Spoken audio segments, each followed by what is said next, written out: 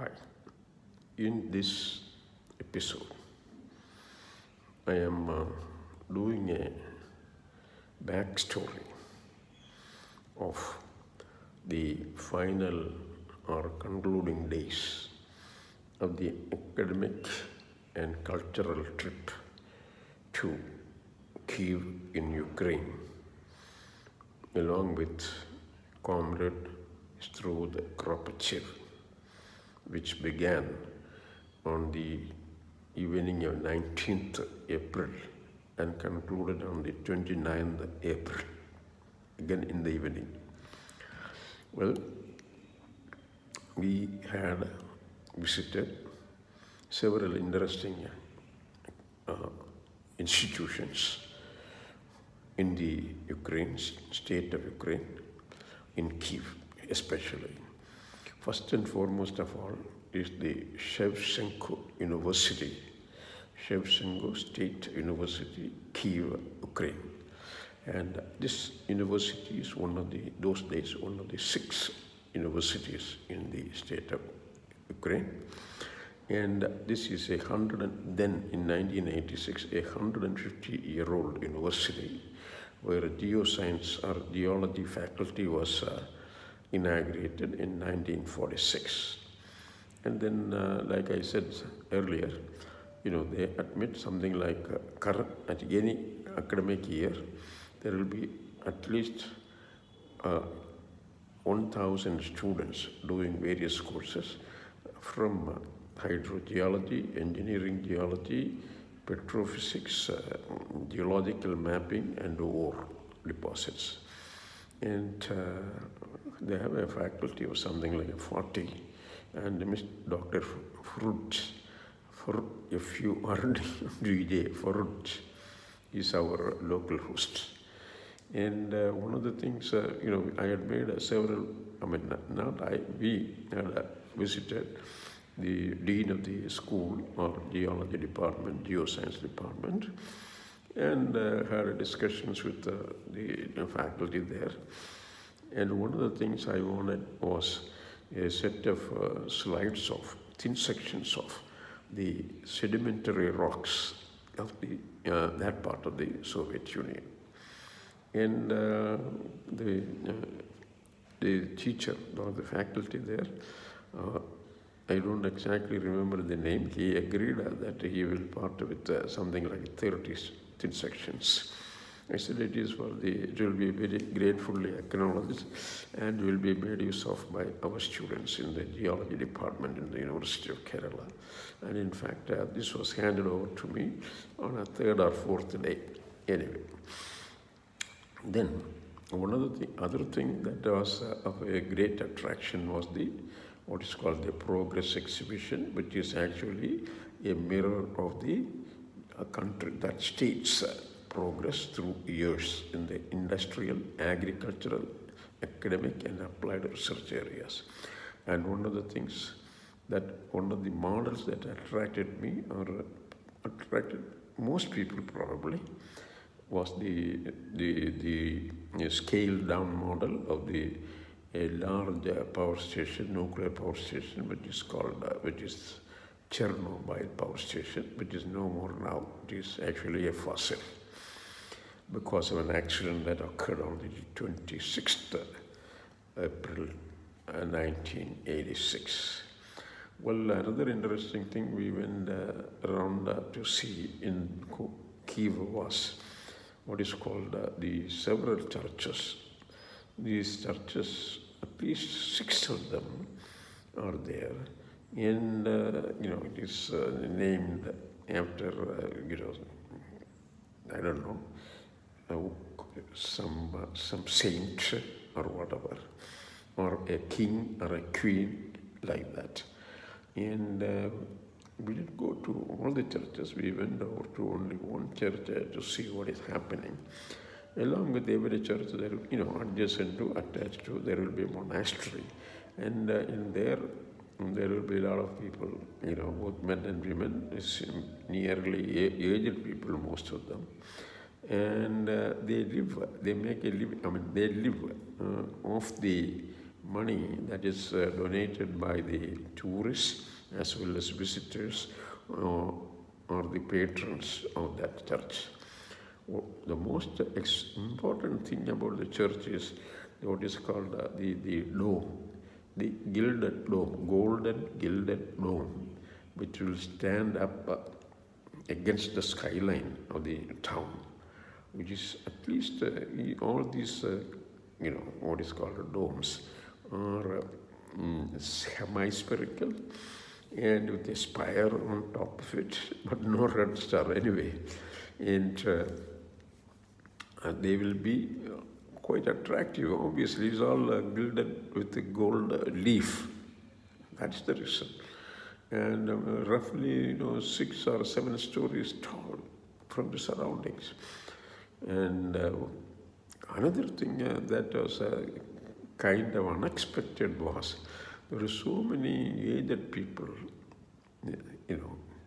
lined up in the veranda or of the church, or around the church, not in the sanctorum of the church, but outside, who expect the visitors to help them financially.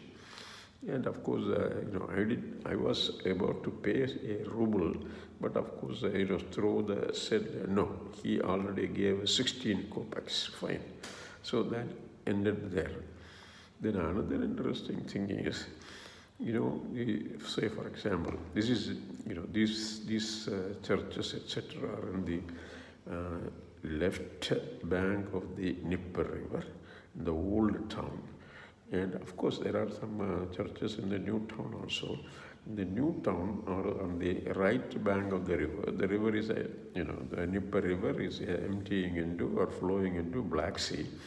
So on the right bank of the river, topography-wise, there are some hills. And these hills are mostly made of sedimentary rocks and a combination of sandstone and shale, and occasionally limestone. And in this sandstone, there are some man-made caves. In other words, there is what is called something like, it is not a burial ground. It is in one of those hills. There's a very famous tourist attraction also in the town of Kiev. What you have is, you have a, walk-through tunnel going into the mountain from the slope. And there, on either side, you have a gallery of some, I would use the word notches on either side. Each notch will be something like 6 foot long and 2 foot tall, and maybe 2 foot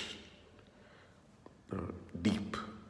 And you have it on either side of on either walls rather. And of course now there is, those days when we went there was electric light, etc. And in each of those notches, there is a mummy. That is the point. And at least in one of the, these caves we visited, the cave was cut into what is called into a sandstone. And these mummies were actually embalmed with some kind of concoction that is very special to Soviet Union or the Russian or whatever, or this region, and that can keep the body preserved for any number of years. And of course, once it is embalmed, then it is also another thing that they do probably is it is kept in these notches or in these spaces without contact with the natural, ambient air. So I think that is also one of the reasons. Well, the Himalayan example, the super example of the Soviet technology for embalming a human body without any kind of distortion is that of that is what you see in the Lenin Mausoleum in the Red Square. You see the dead body of Vladimir Lenin, the founder of Soviet Union, in perfect shape, no wrinkles, no dewatering, no nothing, no change due to over the years. That is, it is embalmed in certain style, and I think they do that periodically. I don't know. We don't know about the details unless we are, they tell us. But anyway, similar to what I'm meaning to say is, embalming a dead body is nothing new as far as the Russian or Soviet science was concerned. Whatever we saw as the mummies in Kiev actually were a few hundred years old. That is the point. So then another interesting thing is there is what is called a furnicle. Furnicle is actually a winch in which there will be passenger cars. So you can go up or down from wherever you are in that region to a road, a city road that is along the river shore, or you can go up in the passenger car of the winch, pulled up by the winch over to the top of the hill. Somewhere in between was what is called this cave kind of thing, where the mummies were in display. Well, we saw that. Then another interesting thing, was that we had made a visit through me and Farooq. Along with Farooq, we went to the Ukraine Academy of Sciences. Ukraine Academy of Sciences also has a very important research area in marine geology and marine sciences, and mostly marine geology, because the Soviet Union has had a large fleet of naval vessels, and these naval vessels double as research vessels also. These things are unheard of in India in those days, because well, that is where we stood. We cannot find fault with the Soviet Union's policy, or of course, on looking back, we can always find fault with the Indian policy, Indian Navy's policy. Anyway, Indian Navy's vessels are, not a huge one, but still they are meant only for the naval work, exercises, training, and so on. But on the other hand, in Soviet system, the sea science is actually primarily moved by the naval fleet that Soviet Union has. So then we met, there is a paleontology group, there is a shore process group, or a oceanography, physical oceanography group, etc. in the Ukraine Academy of Sciences. That is also interesting. In India, we have a National Academy of Sciences, North of Indians, and the Indian Academy of Sciences, South of Indians. Whereas in the Soviet Union in those days, practically all the socialist republics in the Union had their own Academy of Sciences. Well, of course, the emphasis in science and technology was placed by Soviet Union is huge, as good as what the United States has been doing or had done in the past and in the future also. And of course, in India, the story is very different. Well, we always considered the education or college education or a university education as a license for a job, and not for doing any deep research that will change change the lifestyle of the people, or comforts of the nation, or the GDP, or production, or manufacturing of the nation. So that is the difference between the goal of research in India and the goal of research in countries like Soviet Union, or for that matter, United States or Britain or European nations, especially Germany. Anyway, so what happened? On the 29th, we did all this kind of sightseeing, etc. in Kiev. And finally, on the evening of 29th, we took a train from the Kiev station to Moscow, which was around 8 o'clock that we got the train that was coming from Bucharest via Kiev to Moscow. And next day, that is on the 30th of April morning, around 8 o'clock, the train pulled into the Kievsky station. And from there, obviously we had first thing, 8 o'clock, we had needed a breakfast. So there is a Staloya, we went, ate our breakfast there, and then it took one taxi, in his taxi, he took me over to the ministry hotel, and then he went over to his home, promising that we will meet on the next day for the May Day parade. And of course, May Day parade was a big event in Moscow, obviously. The May 2nd, I went over to the educational attache's office of the Indian Embassy in Moscow. In fact, it is a house actually, where there is an office probably in the one portion of the building, and the remainder is the living quarters of the educational attaché. His name is Mr. Chauhan, and this gentleman came over to the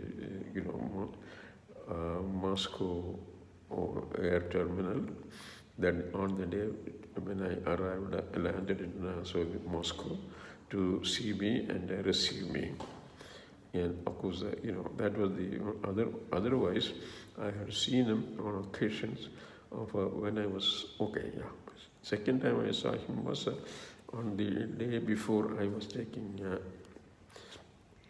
a train to Kiev. Now, obviously, there is a request by that office that Indian students of Indian origin should report their movement within the nation, whether official or unofficial. So I wanted to go back and report to this gentleman that I was I had come back from Kiev, etc., etc. So this office is not very far from the PFU or Ordonez PFU complex. Only thing is, I have to take instead of a radial line, I have to take a circular metro. In other words, it is on the opposite side of the Ordonez. So I went up there because once I was guided by my friend Sasha, who speaks English very well, and was in the PFU, People Friendship University, in the geology department. So second time I can go on my own because I have taken very careful note about where to take the train and where to get out of the train and how to walk up, etc. So that was not a problem. So went up to the office, and it was like about 9:30 in the morning. And as soon as this gentleman saw me, he walked out of his office, came to me, and then received me and took me over to his office. And first thing he did was he offered me a cup of hot tea, the usual practice, and some tea and biscuits. And then he was asking me, what I was doing, etc., etc., in Kiev.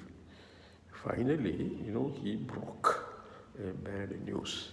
The bad news is that the Chernobyl disaster is one of a kind of disaster in which hundreds of people perished. People who were working within the power station and also living in the neighborhood. And there is no news in the local, what is the local media? 3 newspapers and television. There was no news coverage in this media. And the Indian, his office, the education attache's office got this through the Indian Embassy, and which got in turn about the news about the devastation by the Chernobyl explosion from other embassies of other nations in Moscow. there is a custom that the embassies exchange such sensitive information about whichever country they are located in, very secret probably. And then he said, Mr. Chauhan wanted me to give it in writing what I saw in Kiev on the 27th, 28th, and probably on 29th, part of the 29th of April. That is actually post-explosion days in the Chernobyl power generating station. And I gave a note in English, I gave a note in writing stating that we were playing in what is called, after the day of explosion, in the Nipper beach, river beach, kicking sand, etc., etc. And, and was signed my statement and handed over to this man. From that point onwards, my energy, my enthusiasm got deflated, because this gentleman, Mr. Chauhan, said, most people in Kiev would have been exposed to what is called the radiation. And I was living in Kiev for at least 72 hours during the post-explosion disaster days. And it just dulled me immensely. And I couldn't, catch up my composure until I reached India. Well, I will come with another story in the next episode.